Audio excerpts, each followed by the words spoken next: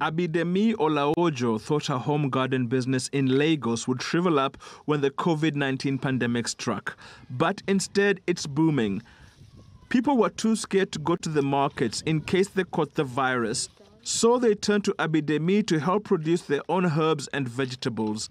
I can remember when COVID-19 started, I was so depressed. I was like, nobody's going to order for my seedlings again. In fact, I can remember there was a day I was crying. I was so sad about it. And lo and behold, when the lockdown started, the request for my seedlings, it's multiplied to about 100%.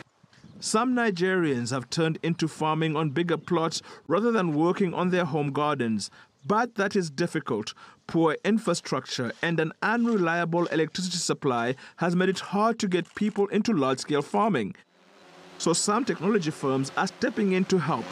A startup known as Beat Drone is helping large-scale farmers spray pesticides on their farms using drones.